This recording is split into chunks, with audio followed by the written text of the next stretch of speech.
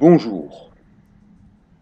Bonjour de Toulon, où je réside, je travaille comme masseur kinésithérapeute. Le corps physique est mon domaine de compétences professionnelles. À l'âge de 21 ans, je suis devenu professeur de culture physique et de musculation. Pour moi, c'était une étape avant de devenir masseur kinésithérapeute. Mais une étape physique extrêmement importante qui m'a permis de me développer. Voilà à quoi je ressemblais à 20 ans quand je préparais ce brevet d'état d'aptitude à l'enseignement de la culture physique. J'ai été cette année-là le seul candidat de la région provençale à terminer l'examen.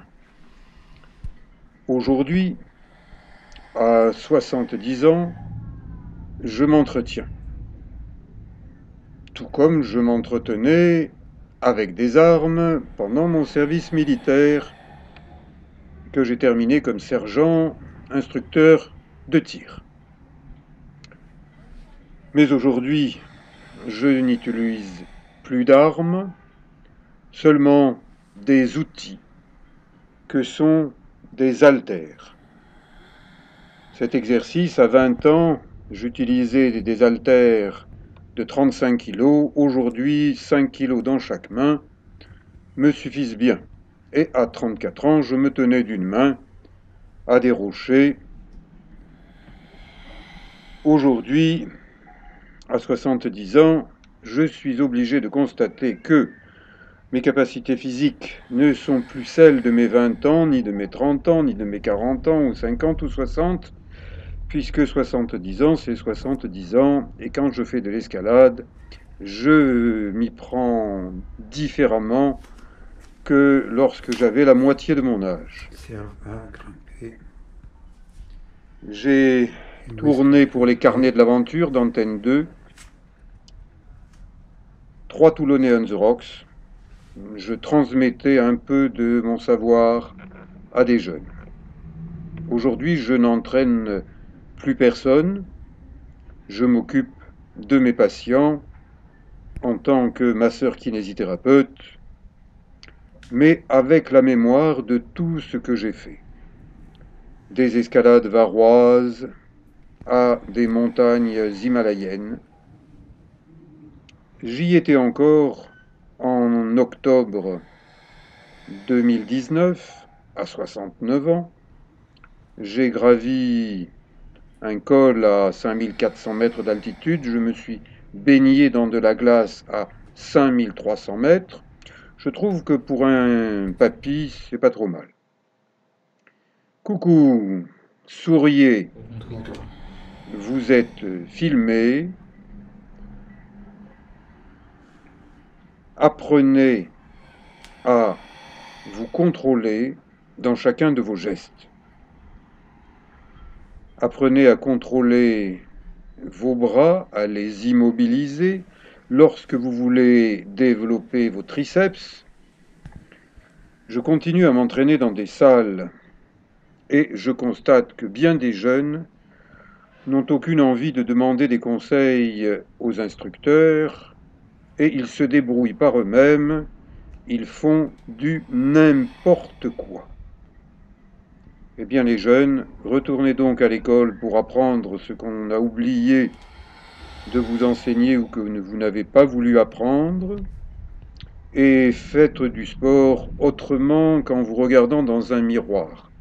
L'escalade, par exemple, eh bien ça passe ou bien ça passe pas, et si ça passe pas, on redescend, éventuellement on tombe, et si on tombe, on peut se faire mal.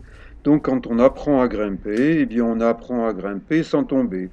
Et quand on fait du ski sur pierre, comme j'en ai fait pendant des années, sans jamais me faire mal, en enseignant cette technique à des enfants, eh bien, c'est Apprenez à bien faire et faites au mieux, quelles que soient vos capacités. Que vous soyez fort ou moins fort, vous pouvez bien faire.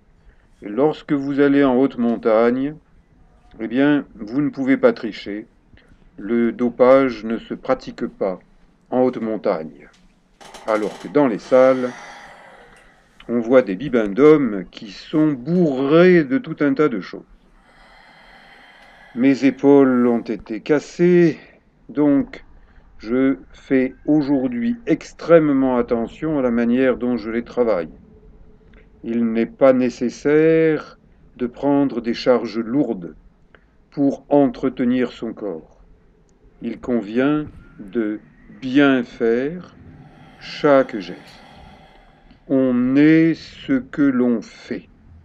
Nous sommes responsables de nous. Exercice et respiration. Tellement de gens oublient de respirer en s'entraînant. Ils oublient aussi qu'ils ont un dos. Et bien, quand ils ont mal au dos, ils vont voir un kiné. Comme je suis kiné, eh bien, le mal du dos étant le mal du siècle, je ne m'inquiète pas pour mes vieux jours.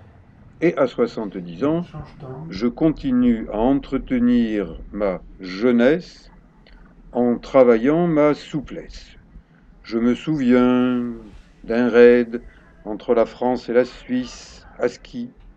Je me souviens des années 80 où je skiais sur le mont Faron à Toulon.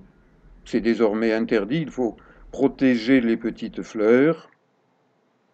Et aujourd'hui, à 70 ans, eh bien ma foi, je trouve que je tire pas mal mon épingle du jeu et je vous souhaite d'être en forme, quel que soit votre âge, en vous entraînant.